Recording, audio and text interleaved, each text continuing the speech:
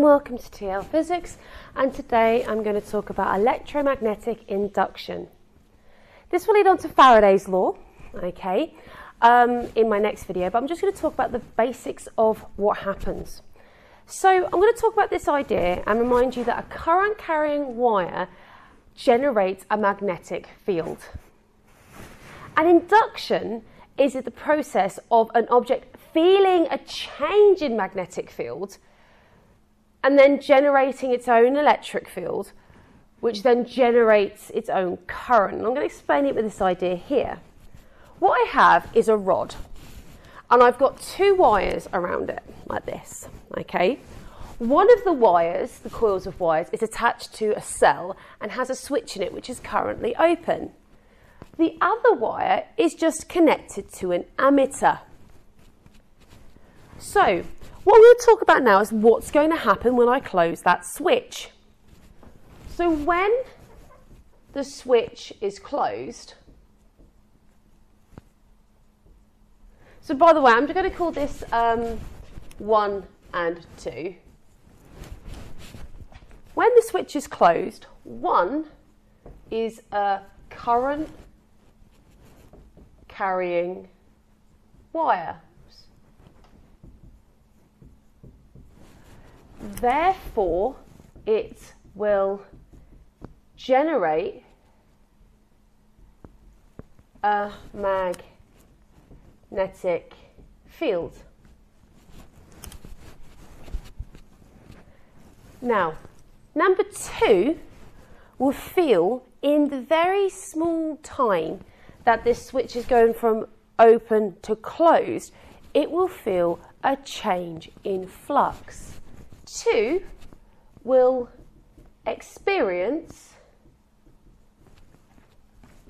a change in flux.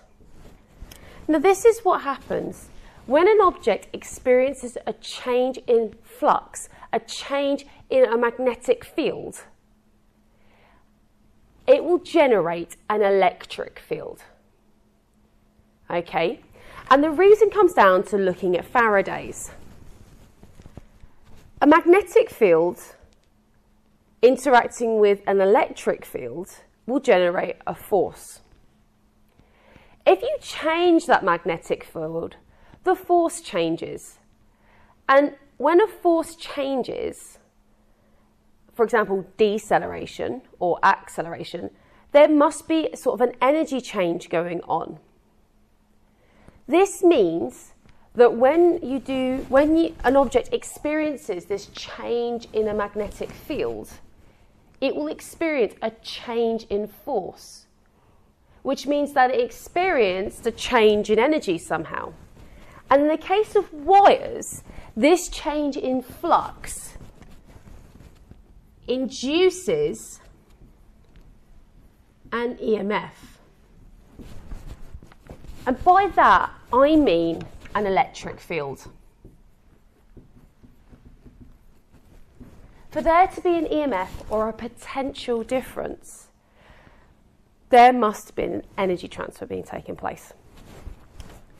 Because I have now got an electric field, current will flow.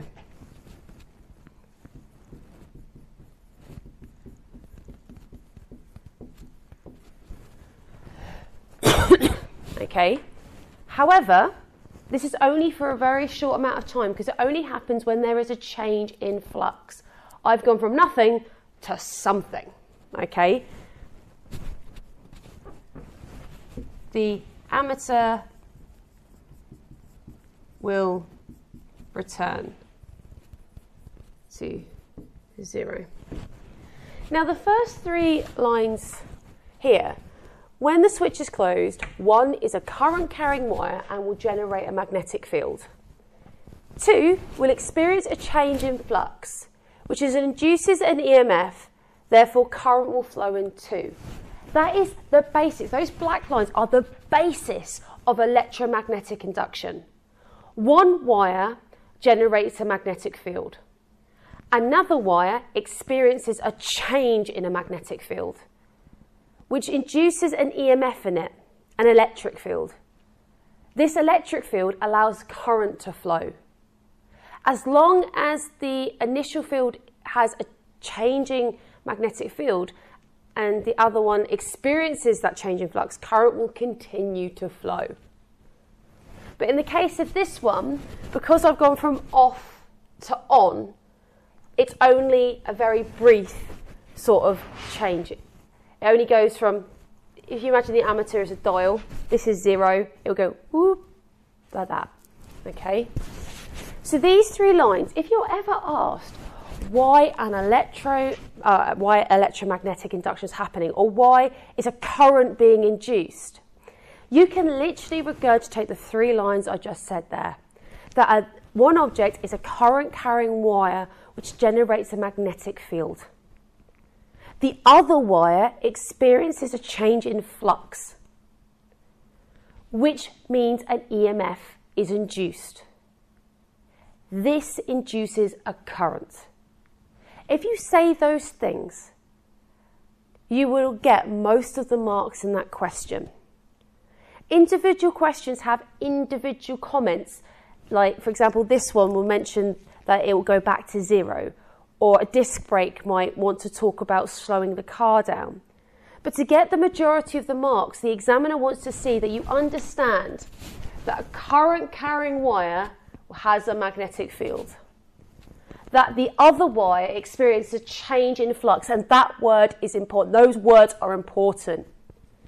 The idea that it induces an EMF and that then current will flow. So that there is the basis of electromagnetic induction. Faraday's law is taking that even further and quantifying the amount of EMF that will be generated. And that is electromagnetic induction.